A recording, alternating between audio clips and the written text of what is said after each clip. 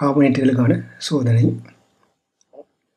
இப்போ நாங்கள் கார்பனேட்டுக்கான சோதனை பற்றி பார்ப்போம் இருந்தால், முதலாவது ஐதான அமிலம், அதாவது ஐதான எந்த ஒரு அமிலத்தையும் சேர்க்கலாம். இங்கே நாங்கள் H2SO4 சேர்க்கலாம்.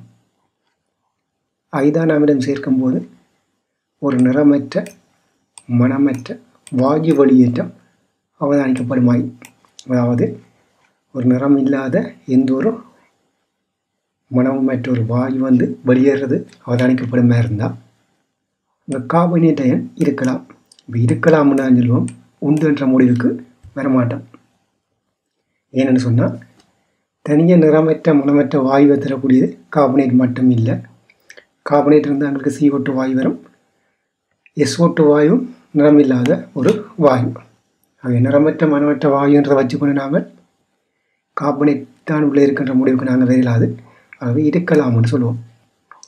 அது கார்பனேட் அயன் H+ அயன்களோட சேர்ந்து H2CO3 உருவாக்குற H2CO3 கார்போனிக் அமிலம் உறுதி இல்லாது. ஆக உடனடியாக நீரண்டும் CO2 பிரிய அடையும். ஆகவே CO2 வாயு எங்களுக்கு வெளியில் பெறப்படும். அந்த வாயு நிறமில்லாத ஒரு மனம் இல்லாத ஒரு வாயு. அப்புறம் இந்த வெளியில் வந்த வாயு நாங்கள் CO2ன்றதை அறியறதுக்காக என்ன செய்ய போகிறோம், வெளியில் வர்ற வாயுவை சுண்ணாம்பு நீருக்களால் நாங்கள் செலுத்துகிறோம்.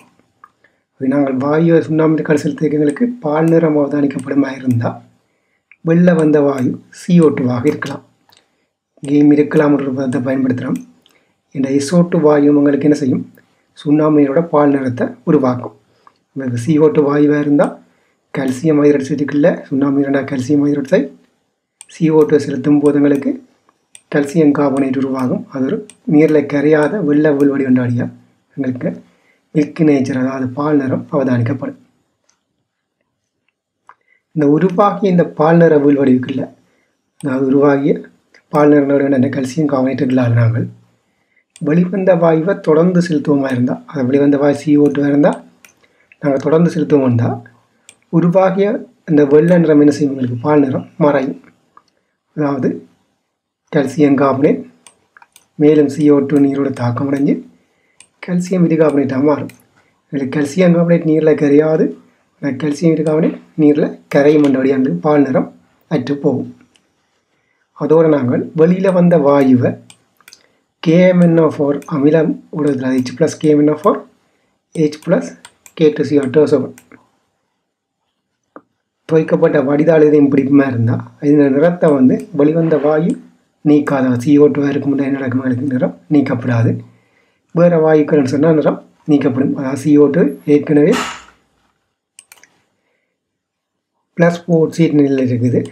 ஆகவே மேலும் ஒரு சீட் இல்லாது. ஆகவே தாழ்த்தப்பட்டு நிறத்தை நீக்க முடியாது.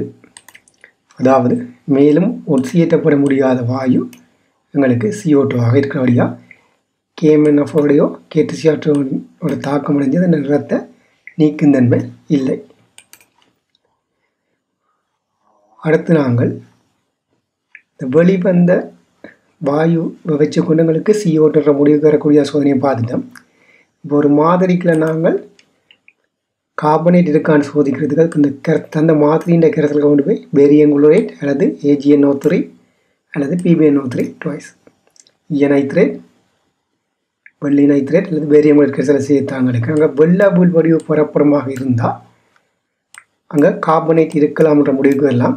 மேலும் நாங்கள் ஐதான அமிலத்தையும் சேர்த்து பார்ப்போமா இருந்தால் சகல கார்பனேட் புல் வடிவுகளும் அமிலங்களில் கரைஞ்சி CO2 வாயு வடிவிக்கும். ஆகவே கரையக்கூடிய வீழ்வடிவை ஐதான அமிலங்களில் கரையக்கூடிய வீழ்வடிவை பேரியம் 2+ Ag+ Pb2+ தருதுன்னு சொன்னால் அங்கே கார்பனேட் இருக்கலாம்ன்ற முடிவுக்கு நாங்கள் வரலாம்.